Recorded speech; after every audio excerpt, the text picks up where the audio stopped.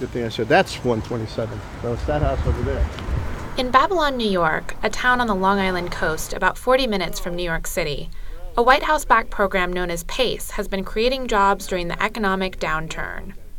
Since PACE started in 2008, contractors like Rich Manning have been making house calls to help retrofit homes and make them more energy efficient, which saves property owners money and helps Manning put more people to work. Okay, we're in the attic now, and I'm noticing that this has been done. The house has been redone within the last couple of years. It's about 140 to 150 degrees up over here, as opposed to the room below, which is probably about 80. So you get a huge temperature difference, and that's an indication that the ventilation up over here isn't very good.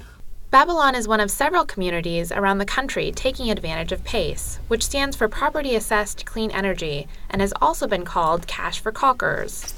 PACE helps homeowners pay for energy improvements like solar panels and extra insulation, which can greatly reduce their energy bills. If I can save $150 eventually, a month, that would be good. Well, it would help me with all the rest of my bills, of course. But the Federal Housing Finance Agency, or FHFA, has problems with the program.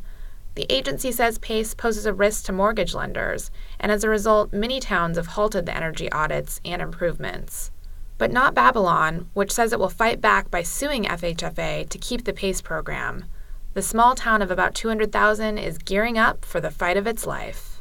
It feels a little like a David versus Goliath fight. And here comes a program that actually helps Main Street Americans, homeowners, make their homes more energy efficient, more affordable, and helps create jobs.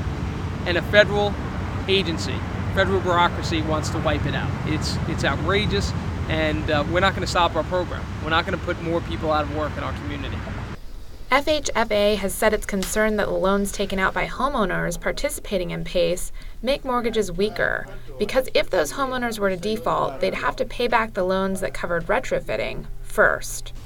But folks in Babylon argue that the program saves homeowners money and there's little risk involved with small loans for home improvements.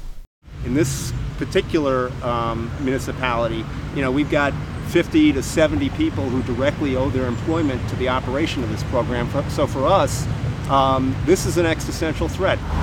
Right behind us, we are doing a home energy retrofit right now.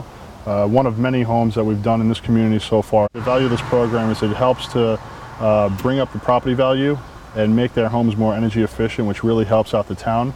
It's going to be hard accessing it through the attic, but we will be able to work from below, basically. There's a light right in the ceiling. Okay, good. So we can basically cut the hole right by the light. I can actually check the wires up there first. If this program were to get shut down, we could possibly lose up to 3/4 of our staff. I'm nervous for my job, of course, because everything's going great. We've got a lot of work coming. We're able to hire people, and then, the program's potentially going to have to be stopped, and that made me nervous. Homeowners who've participated in the program give it rave reviews. Claudia Negron just got her home retrofitted. She says the program helped her afford the renovations, which are saving her money and increasing her home's value.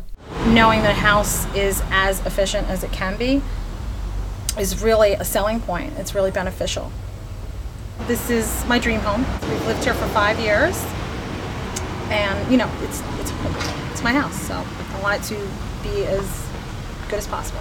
People care about their homes. They don't want to lose them. They want to make sure they're able to pay their mortgage, and by doing that, they're reducing their energy bills. We're going to fight this because it's wrong, and there's too much at stake here. Babylon officials have prepared the paperwork and expect to sue FHFA to save the PACE program this week. Mary Plummer for On Earth Magazine.